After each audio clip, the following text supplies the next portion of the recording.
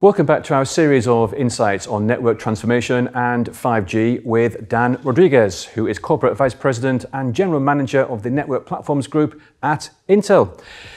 Dan, let's talk core networks, and particularly the user plane function. 5G core is fundamental to the successful evolution of cellular. Why is that? When you think about the rollout of 5G, this has started, of course, with the 5G access network, really a new 5G radio, and taps into an LTE virtualized core network. But to truly reap the benefits of a 5G network and deliver all sorts of new innovative services, the comm service providers must move to a 5G standalone core. This standalone core is designed to roll out new services, and to roll out new services in a very quick time fashion. Furthermore, these networks are going to be designed really from the ground up to be cloud ready and support cloud native like architectures, really, again, enabling speed and ease of use for comm service providers. And what is Intel doing to help the industry realize this new cloud native opportunity?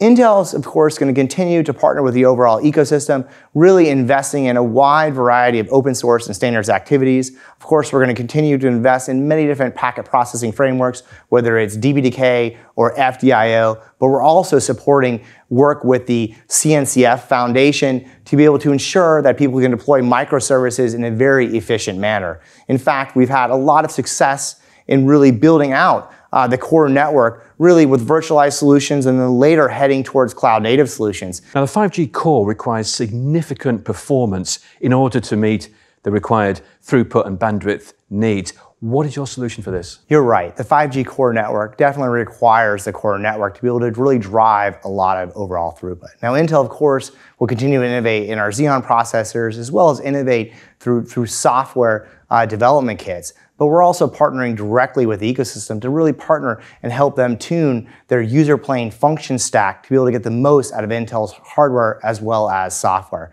And in fact, we've recently been able to demonstrate with one of our partners over 1.3 terabits per second in a 4U dense form factor utilizing our Intel Xeon 6230N SKU. This is quite an achievement. It shows what the capabilities are utilizing an Intel-based general purpose server. So how is Intel's portfolio evolving to support this ongoing opportunity? Well, of course, we're going to continue to really innovate and invest in all sorts of open source software development kits, as we just talked about. But really at the heart of our business, of course, is silicon, and our Xeon Scalable processor is a great fit for core networks.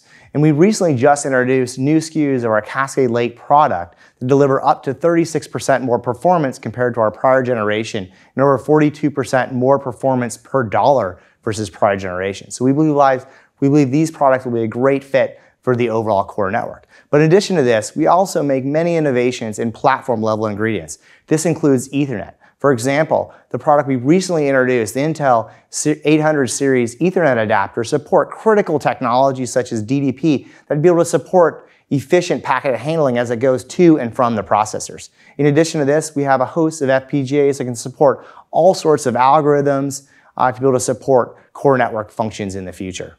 Great. Dan, thanks very much indeed for joining us again. Thank you. Thank you very much, guys. Pleasure talking with you today.